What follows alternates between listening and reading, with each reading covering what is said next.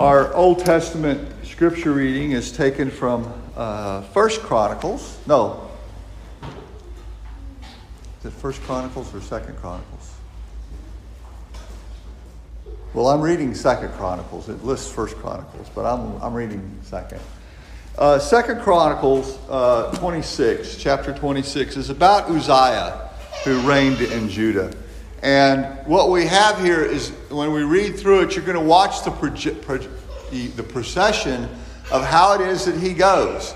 His father before him didn't do the ways of the Lord and ended up being a leper, left alone by himself, and ended up dying. So when he comes through, he begins his kingship faithful, looking to the Lord for all things. And he's promised that as long as he continues to look to the Lord, he'll be continually blessed. And then one day, he starts looking around, just like Nebuchadnezzar did, and starts making the mistake of thinking that he was something and he no longer needed the Lord. His pride rose up in him. And that's kind of the central theme of our sermon this evening, which I've entitled Against Puffery. It's not against smoking cigars. It's against puffing oneself up or thinking more highly than you ought to. And that this pride that the Corinthians had was really the crux of the situation. It was really what was driving much of what was wrong there. And of course, pride is, some have said it is the worst sin. And it's the beginning of all sin, is pride. So let's look at the story of Uzziah, chapter 26, 2 Chronicles. Now all the people of Judah took Uzziah, who was 16 years old, and made him king instead of his father Amaziah. He built Elath and restored it to Judah, after the king rested with his fathers. Uzziah was 16 years old when he became king, and he reigned 52 years in Jerusalem. His mother's name was Jecoliah, or Jecolali, just say Jacob. We're going to call her J, of Jerusalem. And he did what was right in the sight of the Lord, according to all that his father Amaziah had done. He sought God in the days of Zechariah, who had understanding in the visions of God. And as long as he sought the Lord, God made him prosper. Now he went out and made war against the Philistines and broke down the wall of Gath, the wall of Jebna, and the wall of Ashdod, and he built cities around Ashdod and among the Philistines. God helped him against the Philistines, against the Arabians who lived in Gur-Baal, and against the Mennonites. Also the Amorites brought tribute to Uzziah. His fame spread as far as the entrance of Egypt, for he became exceedingly strong. And Uzziah built towers in Jerusalem at the corner gate, at the valley gate, and at the quarter buttress of the wall. Then he fortified them. Also, he built towers in the desert. He dug many wells, for he had much livestock, both in the lowlands and in the plains. He also had farmers and vine dressers in the mountains and in Carmel, for he loved the soil. Moreover, Uzziah had an army of fighting men who went out to the war by companies, according to the number of their roll, as prepared by Jael, the scribe of Messiah, the officer under the hand of Hananiah, one of the king's captains. The total number of the chief officers of the mighty men of valor was 2,600. And under their authority was an army of 7,500 that made war with the mighty power to help the king against the enemy. Then Uzziah prepared for them the entire army, shields, spears, helmets, body armor, bows, and slings to cast stones. And he made devices in Jerusalem, invented by skillful men to be on the towers and the corners, to shoot arrows and large stones. So his fame spread far and wide, for he was marvelously helped till he became strong. But when he was strong, his heart was lifted up to his destruction. For he transgressed against the Lord his God by entering the temple of the Lord to burn incense on the altar of incense. So Azariah the priest went after him, and with him were 80 priests of the Lord, valiant men. And they withstood King Uzziah and said to him, "It is not for you, Uzziah, to burn incense to the Lord, but for the priests, the son of Aaron, who are consecrated to burn incense. Get out of the sanctuary, for you have trespassed. You shall have no honor from the Lord your God." Then Uzziah became furious, and he had a censer in his hand to burn incense. And while he was angry with the priest, leprosy broke out on his forehead before the priest in the house of the Lord, besides the incense altar. And Azariah, the chief priest, and the priest looked at him, and there on his forehead he was leprous. So they thrust him out of that place. Indeed, he also hurried to get out because the Lord had struck him. King Uzziah was a leper until the day of his death.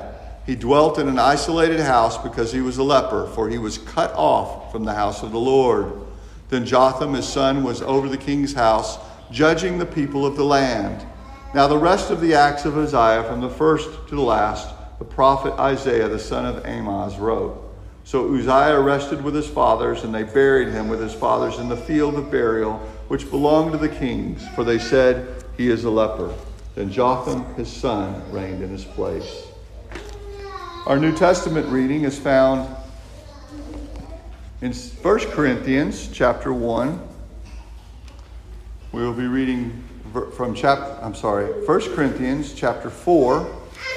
We'll be reading from verses 6 through 13.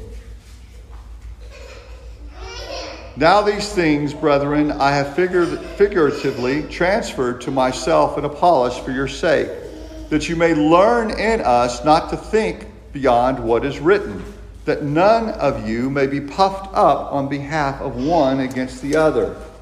For who makes you differ from another? And what do you have that you did not receive? Now, if you did indeed receive it, why do you boast as if you had not received it? You are already full. You are already rich. You have reigned as kings without us. And indeed, I could wish you did reign, that we also might reign with you. For I think that God has displayed us, the apostles, last, as men condemned to death. For we have been made a spectacle to the world, both to angels and to men. We are fools for Christ's sake, but you are wise in Christ. We are weak, but you are strong. You are distinguished, but we are dishonored. To the present hour, we both hunger and thirst, and we are poorly clothed and beaten and homeless. And we labor, working with our own hands. Being reviled, we bless. Being persecuted, we endure. Being defamed, we entreat. We have been made as the filth of the world, the offscouring of all things until now. Let us pray. Father, will you thank you for these words. We thank you for the lesson that is here.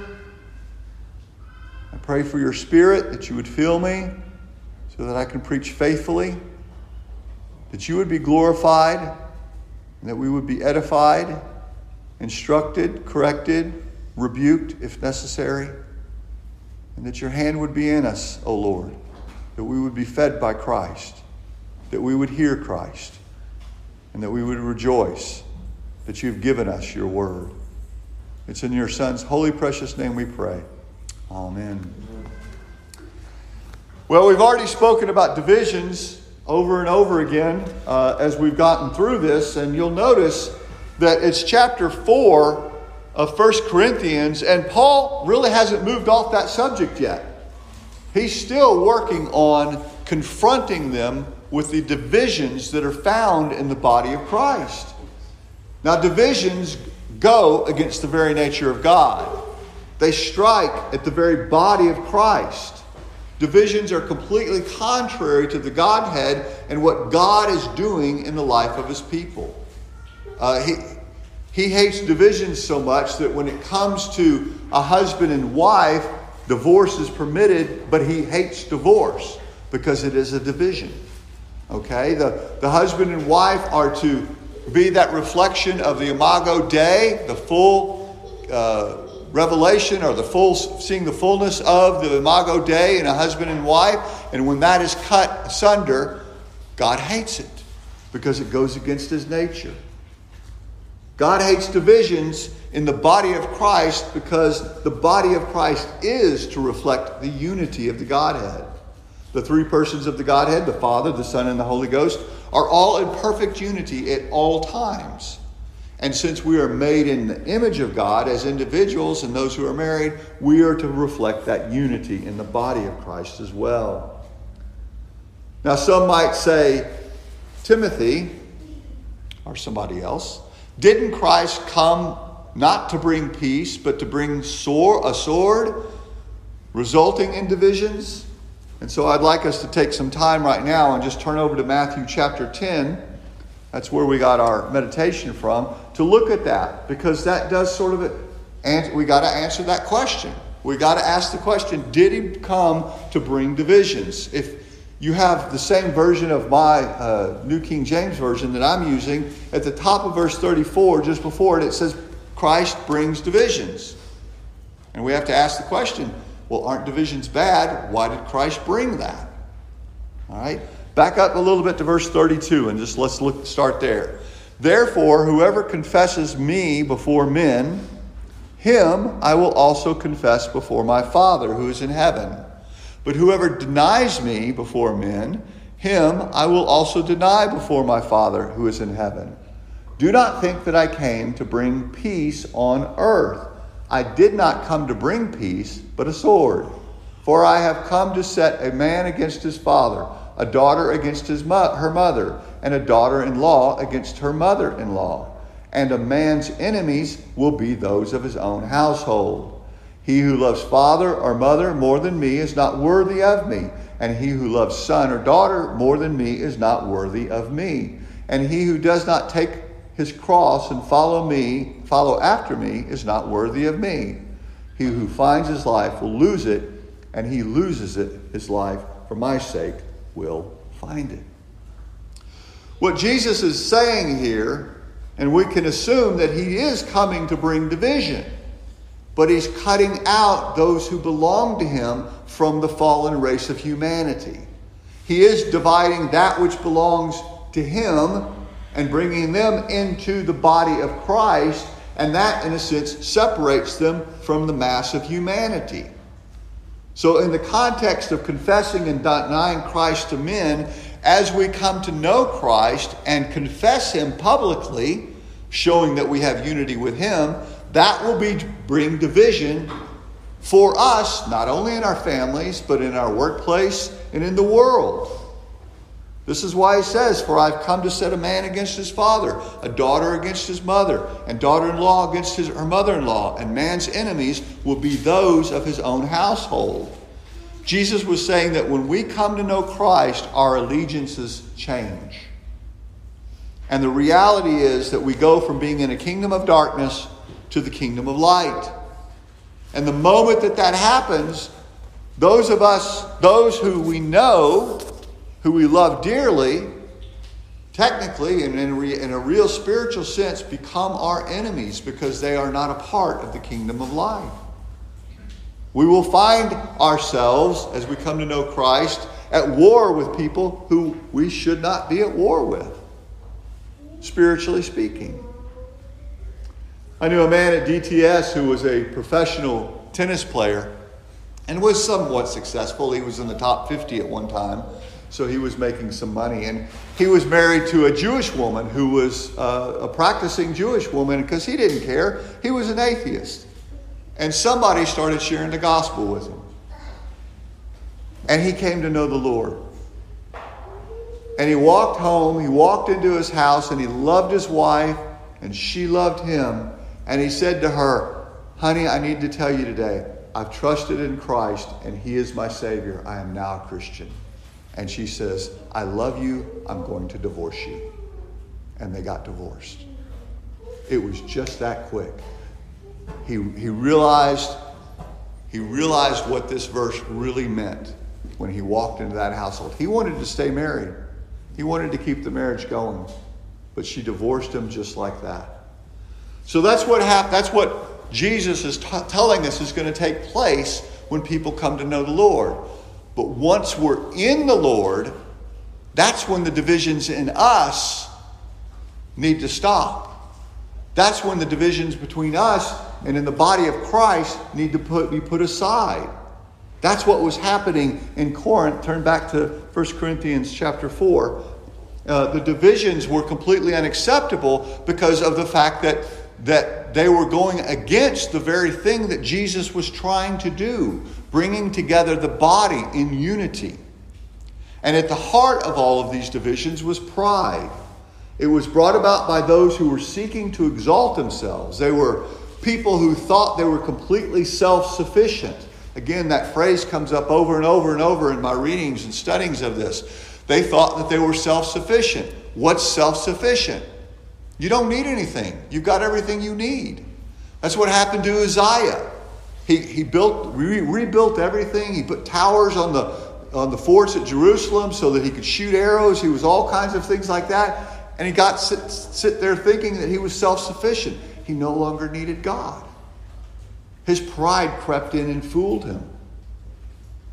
So the people in Corinth were the same way. They were puffed up in their own estimation. And being puffed up is never a place for a Christian. We should operate from a stance of humility. Now, this is... When I say we operate from a stance of humility, that doesn't mean we walk around mealy-mouthed. To put it in an illustration, it's one of the things that I read was that talking about pride was that oftentimes there'll be preachers who will stand up and make a big deal of their humility. But what they preach, they never really preach anything with confidence because they're being so humble. They never come around to saying what the text means because they're being so humble. Yet the true preacher will stand up and will proclaim the gospel faithfully and the truths of the gospel, because his confidence is not in himself. His confidence is in what he's saying in the truth of the gospel, and people will call him arrogant. In fact, it's reported that one of the accusations made against Charles Spurgeon was that he preached in such a manner that it sounded like he actually believed it. I love that. I love that. He preached in such a manner as if he actually believed what he preached. And so there's, of course, nothing worse than someone who takes the truth and tries to put on an air of humility but never comes down and says anything with certainty. We must all understand that to be able to deal with what Paul has been writing to us for the first chapters, we need to understand pride is at the root of this, and it really needs to be dealt with in the body of Christ. We still have these problems in evangelicalism today. So Paul, although he's still in the 4th chapter, is going to attack the Corinthians. He's going to hit them between the eyes. He's going to strike a blow against those who have set themselves up as leaders. He's going to strike a blow against their seeming knowledge and their great wisdom, their wisdom that they borrowed from the world. And it's going to sound very harsh at times. There's a reason for that. It is. He's going to use sarcasm. He's going to use irony. That's the way he's going to deal with it. Now let's look at our text. Now these things, brethren, I have figuratively transferred to myself and Apollos for your sake, that you may learn in us not to think beyond what is written, that none of you may be puffed up that none of you may be puffed up on behalf of one another, or one against the other. Okay? Now he starts by referring to these figures of speech that he has been using to address the Corinthians and who they are in Christ. When you look at the figures of speech, it becomes obvious how much, as the body of Christ, we are dependent upon the Spirit for us to become who we are.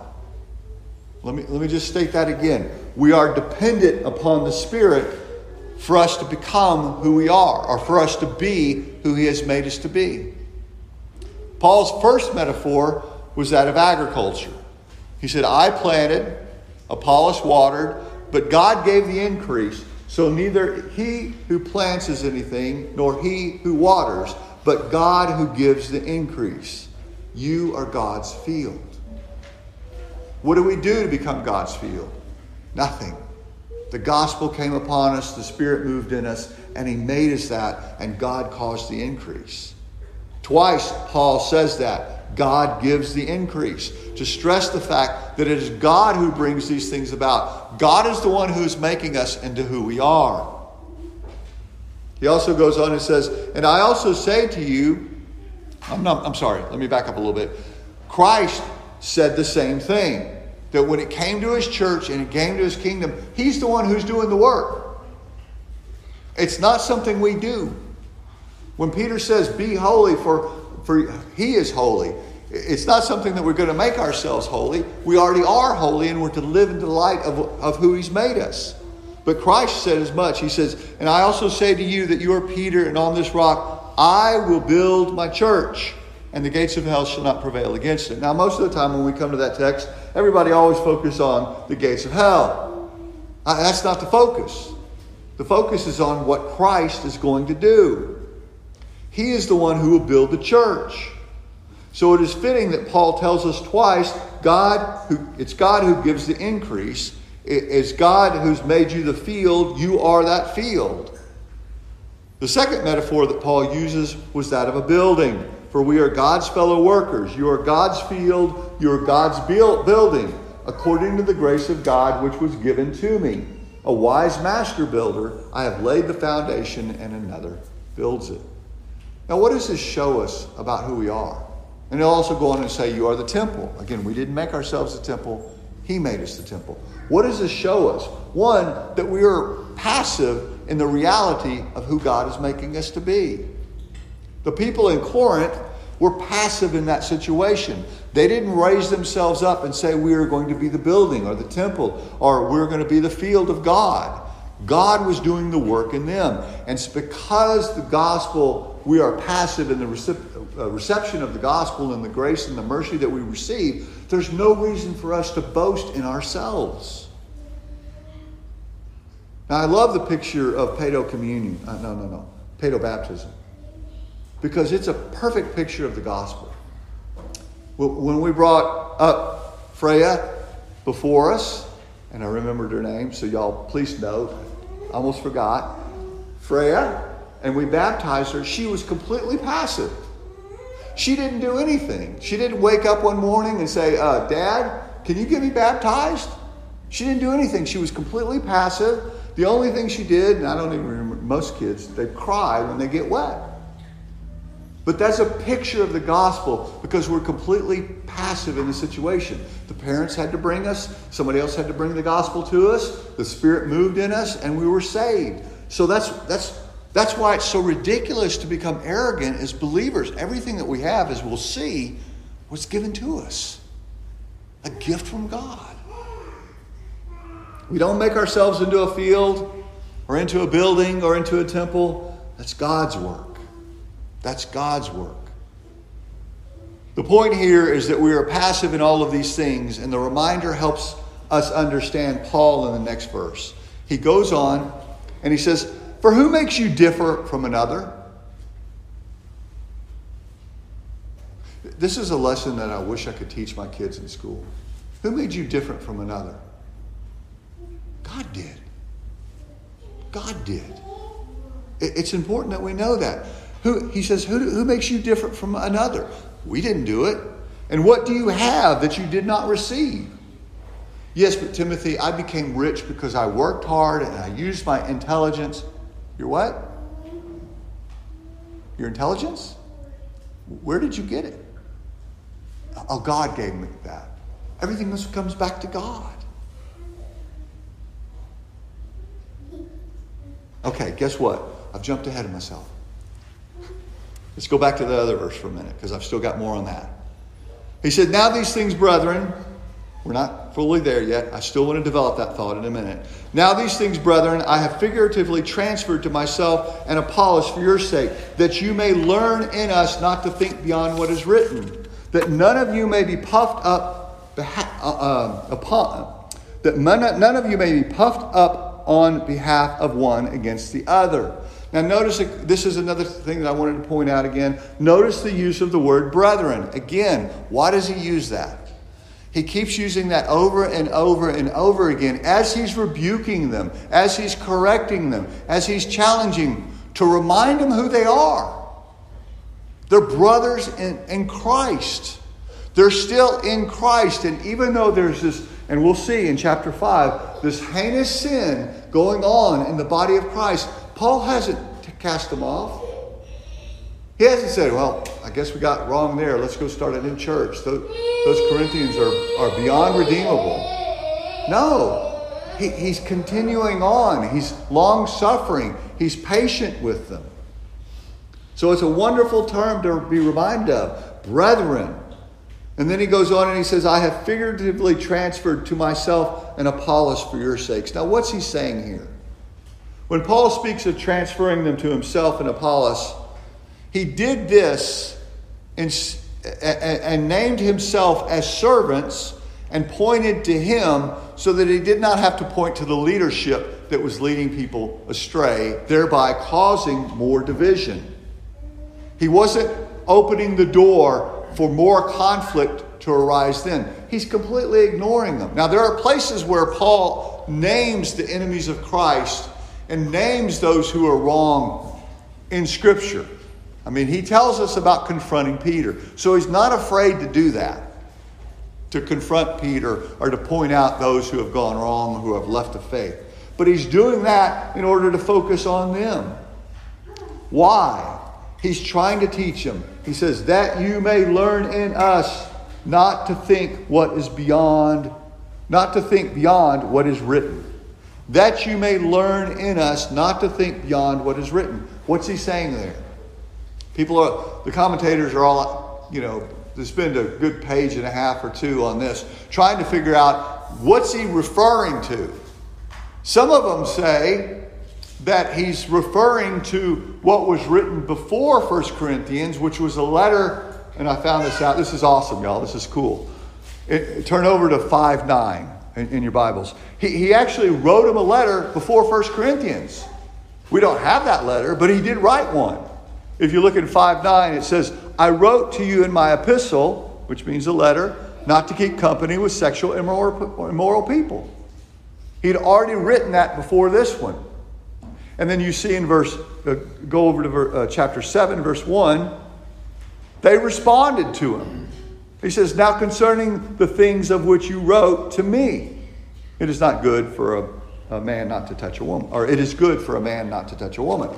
So he's already had some letters go back and forth. We've lost that first letter. We don't have it. This is the first one we have. Some believe that that's what he's referring to, what was written. Others believe that he's appealing to all of Scripture. What is written? What is written? And some believe that he is referring to what he's writing to them right now and will continue in the letter. I'm one of those people that says it's every one of those situations. It's all of them. Because he's written the truth to them. And they have moved away from the truth and going to worldly wisdom. The moment you do that is you turn away from the truth of God. The truth of God, they moved away from it. And we know that they did that. Why? How do we know that they've gone beyond what was written? Because they became puffed up. They became prideful. They started saying, hey, look, I really like this Paul. He's my man. I'm going to start the Paul Coalition. And somebody's over there going, I like Apollos. He's much more articulate and clear to understand. And I just like him a whole lot better. And they started having these factions. And it's like, no, both those men are given to both of you. So don't start the faction. The problem is that we have is that when we let our pride rule in us, it lifts us up and it inflates us. And we become swelled up. And that's what was going on in Corinth. They had filled themselves with hot air. They had become, I like this word, bloviated. All right? bloviate is to stand and just talk a bunch of nonsense. It's to bloviate. They became bloviated, which means they were giving long-winded discourses in a boastful manner. They'd been given such blessings. Remember Uzziah and the blessing he received for seeking the Lord. What happened? All those blessings led to him having a prideful heart. This is, by the way, I think it's Azir, I want to say, in Proverbs, it says, don't bless me with too much, but don't keep me poor either. In wisdom, he's like, just give me enough, Lord. Give me a place. Give me a home. Give me a job. Give me a beautiful wife. Give me children, all of those things. But not too much, or I'll get prideful. Again, this is rampant among evangelicals and in the Christian church. They think that there are those who proclaim to themselves that the kingdom of God cannot advance without them. How quickly was Uzziah replaced when he died? Just like that. Just like that.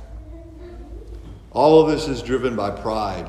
Calvin points out that the problem was not just in the leadership.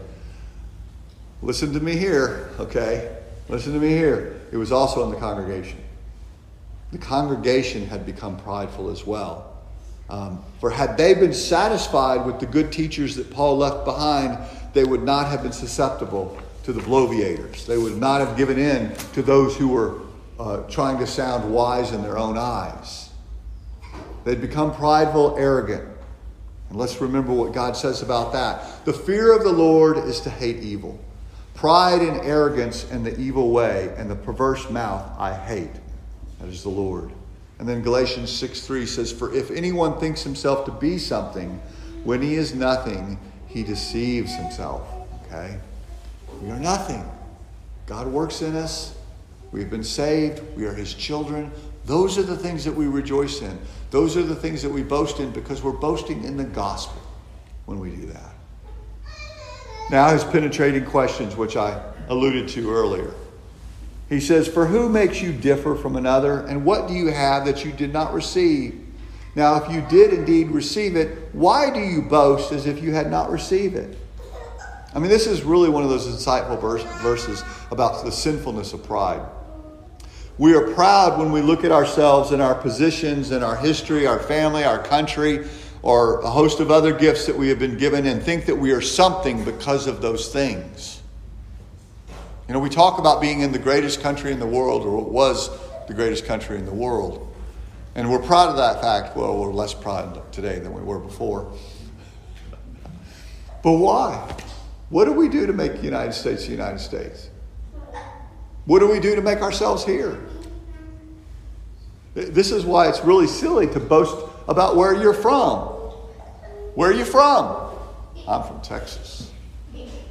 Really? How did you get there? I was born there. That's why I'm so proud. I'm a Texan. I'm born in Texas. Really, what did you do to get your mother to be in that hospital in Texas so you could be there? How did you bring that about? No, if you're a Texan, it's a gift from God. A curse, according to some people. It's a gift of God, all right? Where you're born. What about your family?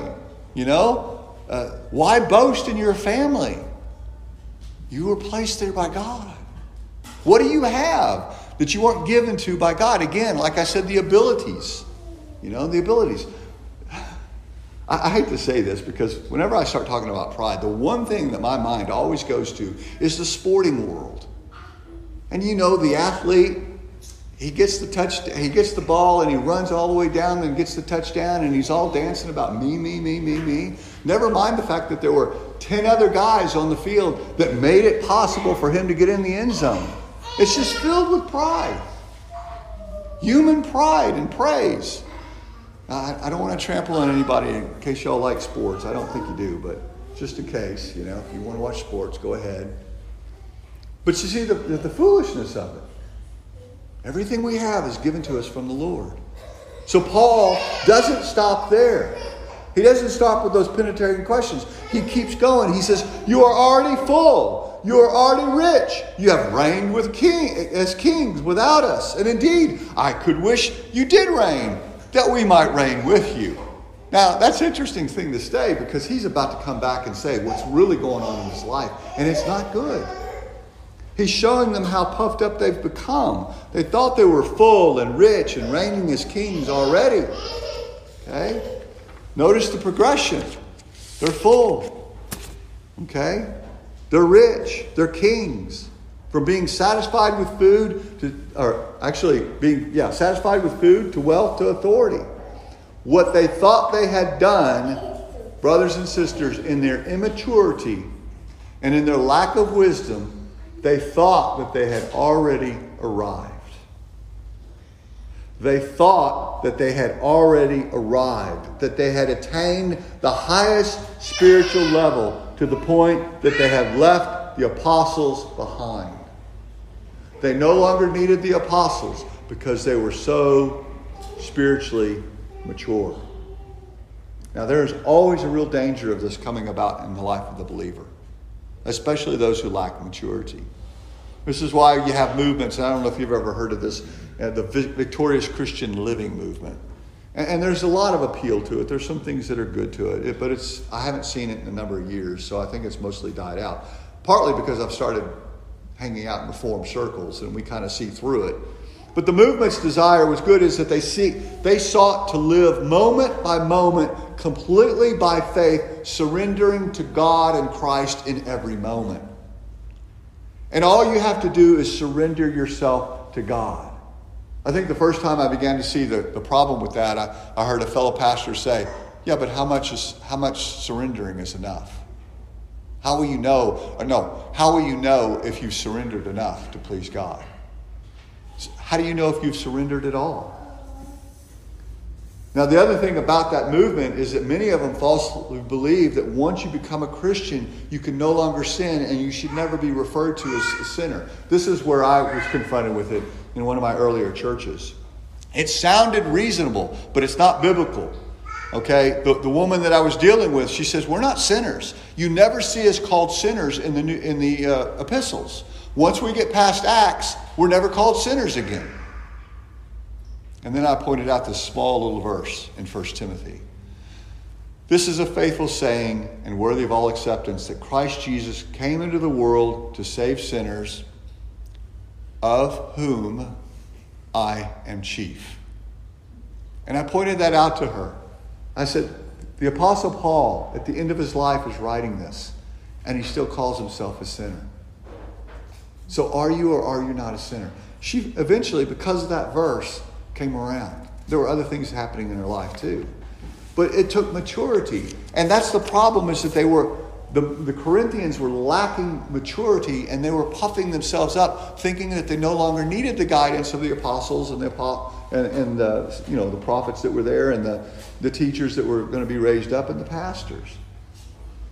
Paul writes in Philippians 3, not that I've already attained, so therefore he's writing against this idea of being able to attain on this side of glory, or am already perfected, but I press on that I may lay hold of that for which Christ Jesus has also laid hold of me. This is why he's using sarcasm. They had become so puffed up in his estimation, he's just sending them these zingers in order to do that. Now let me caution you on the use of sarcasm and irony. The use of sarcasm and irony is in our toolbox for usage as believers, but we need to be careful with it, and we can only use it when the intended purpose is to convince someone of the truth. Paul wasn't sending these zingers to them just to send a zinger. He wasn't sitting there going, check this out, I'm going to twit this on the Twitter and gotcha. He wasn't doing that. His whole purpose was to see them repent of their sinfulness and their pride so that they would mature and go to growth. We also have to recognize that Paul was under the influence of the Holy Spirit. And if you continue to read on and you get to 2 Corinthians, you will find that the sarcasm and irony reached their intended goals. They were heartbroken when they read this letter. Paul continues. He says, for I think that God has displayed us, the apostles, last as men condemned to death. For we have been made a spectacle to the world, both to the angels and to men. So what he's doing here is he's doing a comparison and contrast. He's trying to show them, look, y'all think y'all are all up here. You're exalted. You're sitting up here all full and working as kings. But look at us. We're condemned to death. And this idea, all of this is, he says, I think that God has put us on display, and I think that we're being condemned to death, is all language used for the person who has been found guilty of something, and they're brought forward to be made a spectacle of and sport of, and then they're taken off and let off and put to death. So Paul is using this very graphic language that they would understand. By the way, the word spectacle there in the Greek is the word we get theater from. But here it has the connotations of someone who's a spectacle. They are displayed on someone as a criminal or as a crook, and they are to be made sport of. You know, remember the old scenes from movies where somebody was condemned to death and they'd throw apples at them and throw rotten tomatoes at them and stuff. That's what was taking place. And Paul's saying this is what we are in comparison to you. Now, there is some truth to what's going on here, because he's writing this as the riot is occurring in Ephesus in Acts chapter 19. And that's when we believe that he wrote it, was during his time at Ephesus. And so this is all taking place, and he's having to hide. And all of these things are true. This is why he's using this. And instead of exalting himself, he's actually humbling himself. He's debasing himself, saying, look, guys, I would rather be where I am than where you think you are. Listen to this next verse. We are fools for Christ's sake, but you are wise in Christ. We are weak, but you are strong. You are distinguished, but we are dishonored. According to the world, and according to the Corinthians who have so exalted themselves, Paul says that he is a fool for Christ's sake, because that's the way the world views us. The sarcasm is harsh, because the danger of pride is immense. It'll take the Holy Spirit working through this sarcasm and these hard truths in order to change the hearts and minds of the Corinthians. And they have, by the way, they are believers. They have received the Holy Spirit. Back in chapter 2, verse 12, it says, now we have received not the spirit of the world, but the Spirit who is from God, that we might know the things that have been freely given to us by God. Yet in their pride, they decided to distance themselves from the Spirit and from what Paul said and go after worldly wisdom. Hopefully you can see the danger of becoming puffed up in the Christian life. There's no room for it, yet it plagues all of us. So I'm going to just close by reading this and a few more thoughts, just the rest of what he writes. Because these are things that he was really experiencing in Ephesus as he was trying to flee the riots and the crowds. To the present hour, we both hunger and thirst. They were full, remember? And we are poorly clothed. They thought they were rich. And beaten and homeless. They thought they were kings. And we labor, working with our own hands. Being reviled, we bless. Being persecuted, we endure. Being defamed, we entreat. We have been made as the filth of the world, the offscoring of all things until now. This is a picture of what the world thinks of us. We are the filth of the world according to them. Pride is your greatest enemy. Humility is your greatest friend. John Stott wrote that. And I think that we can see the problem of it. Hopefully we've seen the problem of it by going through this with a view on pride, because they were puffing themselves up. The Corinthians needed to repent. And it might have crushed them. We might have thought that Paul's sarcasm was just mean-spiritedness. But look one more verse, verse 14, what he says.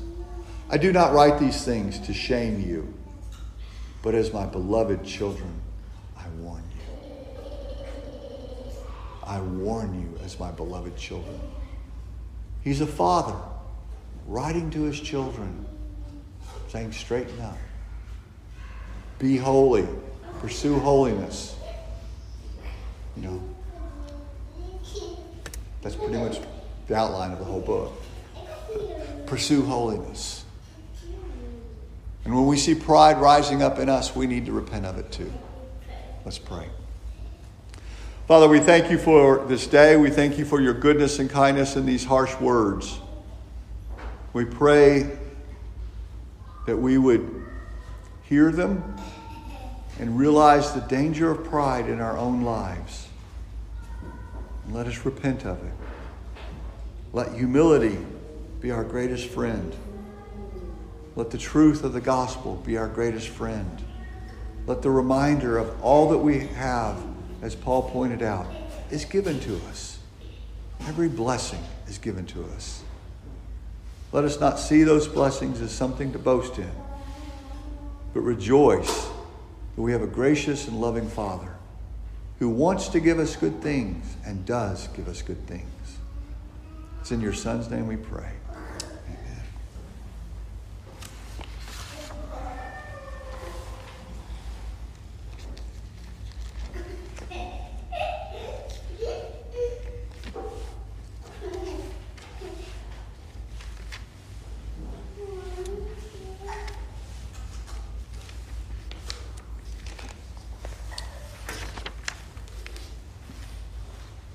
Come now to the table, and as I've said before, that all those who have been baptized in the name of the Father and the Son and the Holy Spirit are welcome to join us in the partaking of the Lord's Supper. That's called fencing the table. And there's much dispute about how much you should fence and how little you should fence the table, which means showing people that they should not be there. If you're not a Christian and you're not trusting in Christ and you've never been baptized, no. You shouldn't partake of them. But otherwise, the table is pretty open. I believe in more of an openness to it because it shows God's grace. It shows God's kindness. It's a gift from God to his people. And I point that out because in the account of the Lord's Supper that I want to use with you tonight is that which we find in Luke chapter 22. He says, when the hour had come, he sat down and the 12 apostles with him. The 12 apostles. So who's there with him? Judas Iscariot. He didn't draw and start drawing up a fence and say, have you examined your heart? Have you done all these things? Have you memorized the shorter catechism? Have you done all of that? Otherwise you can't come to the table. No, our Lord shared communion with Judas Iscariot.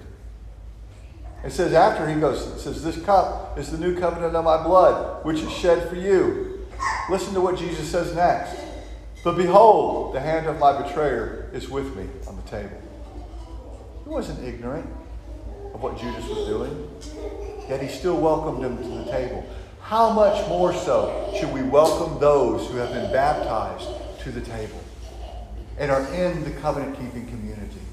And rejoice at the gift we've been given. Then he said to them, with fervent desire, I have desired to eat this Passover with you before I suffer.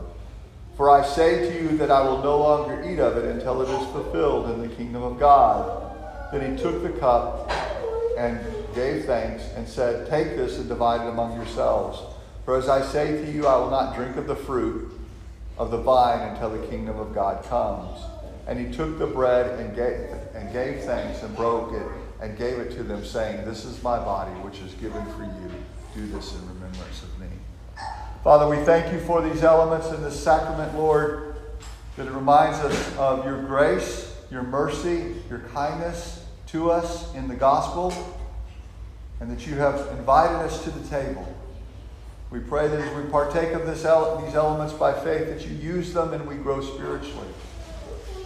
And that we grow in our knowledge of the richness of your grace and mercy. And we rejoice in the gospel that Christ gave his life, he gave his body, and shed his blood on our behalf. It's in Jesus' name we pray.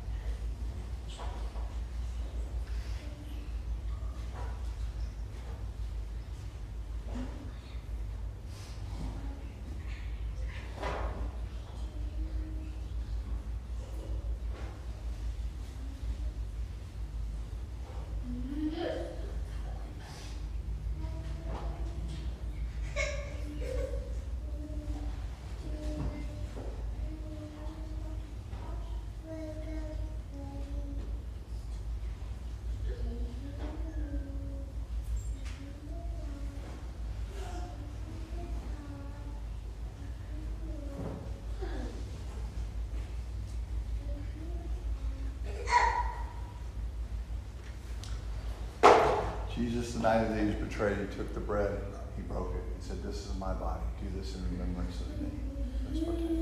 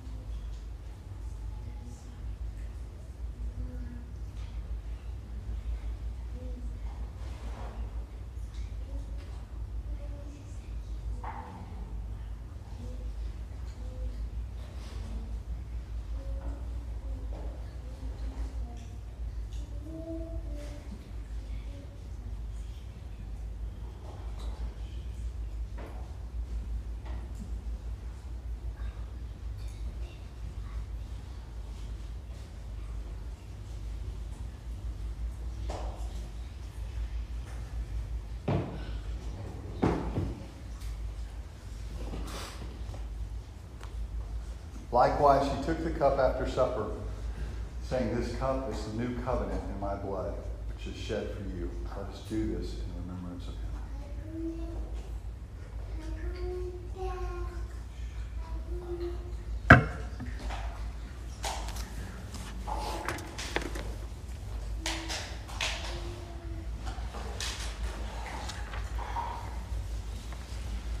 If you would, take your Psalter and open them to Psalm 150A. 150A.